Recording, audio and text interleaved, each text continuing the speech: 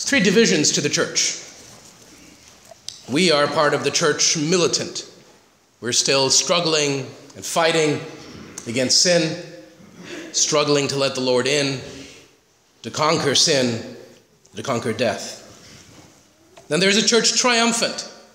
All the saints in heaven surrounding the throne of the Lamb, where the work of redemption has achieved its fullness, its perfection. What Christ wanted for these souls, he has wrought in saving them and bringing them into his Father's kingdom. Then there's the church suffering. Those who die in the friendship of God, but still need purification, and who are being purified in what tradition has called the fires of purgatory. You know, we don't like thinking about death, understandably. It's not like a pleasant cocktail subject let's talk about, unless, I guess, it's a club of morticians or something. In our culture, we really don't like it because we kind of put it away. We hide it. You know, in every ritual, in every culture, religion around the world, death is surrounded by all kinds of rituals. We've kind of reduced that.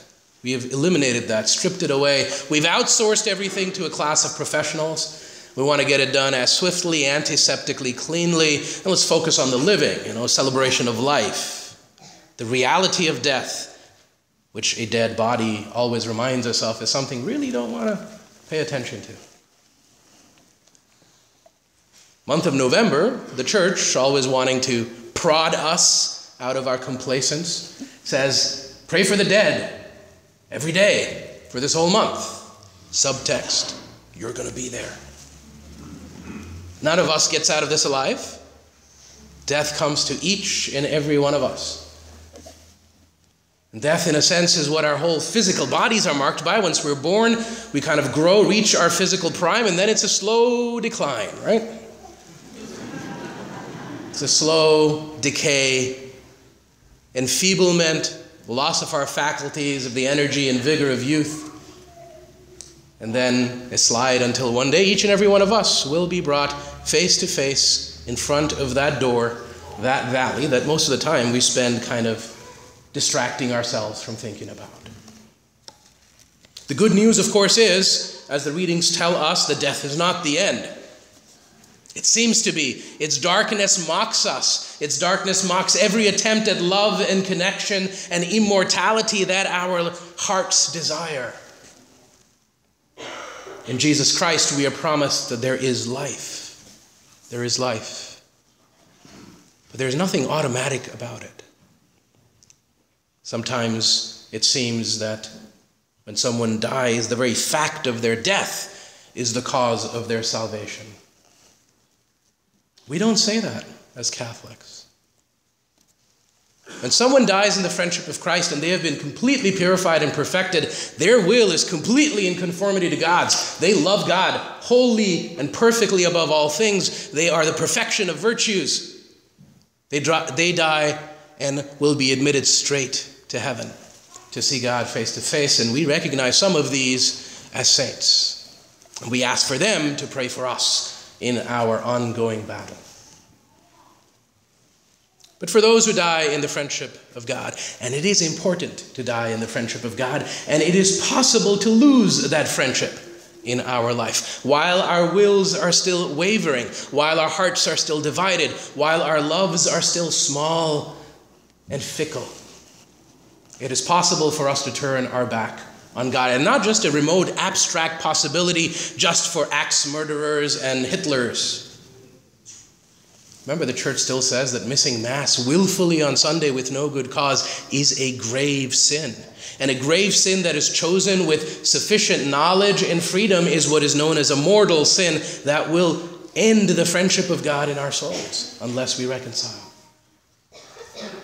Those who die outside the friendship of God, there's hell. And you know what? A loving God requires that there be a hell. God doesn't send anyone there. We do. We choose it if we turn our backs on him. He respects the gift, the terrible gift that he has given us, the amazing, wonderful gift of freedom, without which love is not possible.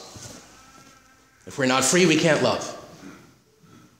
But the other side of that is the possibility of losing that love forever. For those who die in the friendship of God but still need to be purified, which I suspect will be most of us, I don't know. We're called to be saints. We're called to aim high, don't aim low. You might miss the mark. But we, at the end of our life, if we're in the friendship of God, there is a period of purification, purgation, of our selfishness being stripped away, and the scriptures describe it, and the tradition describes it, as a time of pain and suffering. What we do know is that the prayers of the living, in some mysterious way, help the prayers of those in the church suffering in purgatory, which is why we have masses offered for the dead, which is why we say the prayers for the dead, which is why we have this whole month that is given to praying, especially for those whom no one is praying for, those who die in ways that we don't even hear about, the poor, the oppressed, the victims of violence and war. This month the church says, pray for them, offer penance and sacrifice and mortification for them.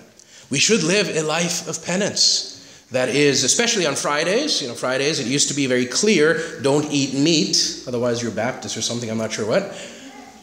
But we are still called to do penance. If we're not going to eat meat, then we should give up something. This month of November, let us return to that Friday practice of giving something up, something good, some small sacrifice. It doesn't have to be visible. In fact, it's better if it's not. Something between you and God that you give up in order to prepare yourself for the judgment, in order to help our brothers and sisters who are suffering in the afterlife. We will rise again in the resurrection of the dead, with our mortal bodies transformed into immortal glory. But it is not automatic. It is not simply that it happens by following some kind of external religious ritual. Put your check in the basket and that's it. It requires an emptying of self, a surrender to the love of God. And God, in his mercy, gives us this time on earth to prepare ourselves to woo us with his love, so that he can come into us and transform us from within into a creature of immense and amazing glory. During this month of November, as we commemorate all the faithful departed, as the church asks us, let us pray for the dead. Let us pray for the poor souls. Let us take on works of penance. And let us, most of all, every day ask for the grace to continue in our struggle in this life, to live as Christ would have us live, to love God above all things, to love our neighbor as ourselves.